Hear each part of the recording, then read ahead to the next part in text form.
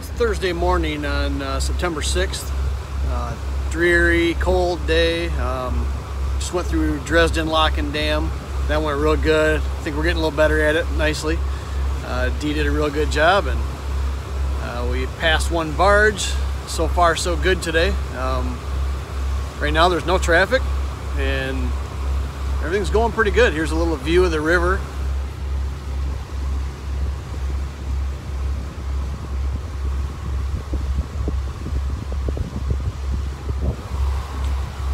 And the boat's all hunkered down and the mast is still down. We're a little nervous about the train trestles, whether or not they're going to be normally open or normally closed.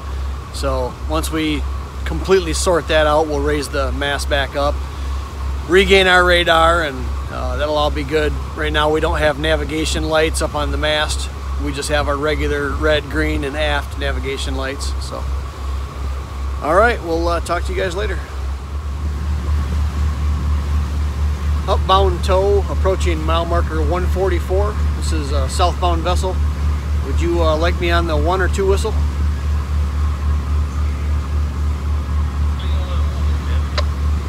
All right, thanks, Captain. See you on the 1. So you got to know 2 languages, not just right and left. Obviously, in navigation in the waterways, right and left doesn't mean anything. So you typically would use port and starboard. Here on the river system, you also got to know 1 whistle or 2 whistle. So that captain said, take me on the 1 whistle. That means we're going to pass port to port, and it'd be like driving a car, I guess. Sometimes the captain will say he wants you on a 2 whistle, which means you pass starboard to starboard. It's kind of like you're passing on the wrong side of the road. So anyway, I learned something new every day. So this is the vessel we were hailing just a minute ago. Probably can't see the markers in the picture here, but I got a green can on my starboard side. I got a red can on my port side. This tow is pushing 15 barges, and he wants me on the 1 whistle. So it looks like he's leaving me a little bit of room here against this green can, and that's how we're going to take him.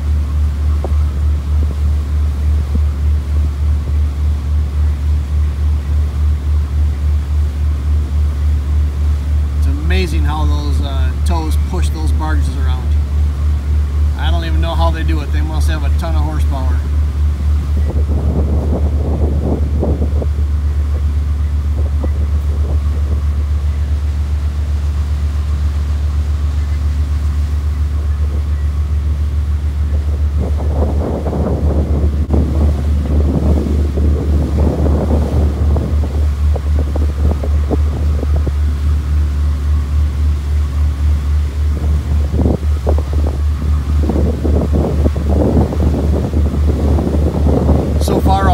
Captains I've encountered have been real friendly, even to a newbie.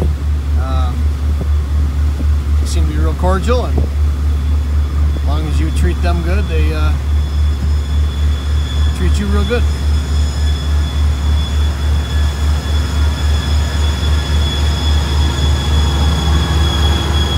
Now we get in the prop wash. This will get hairy for just a second.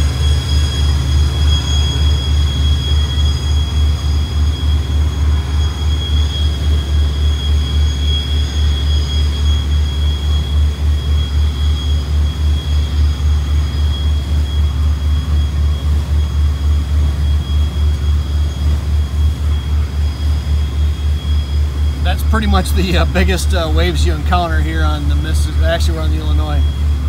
That's the biggest waves you encounter on the Illinois is the prop wash from the big tows pushing 15 barges.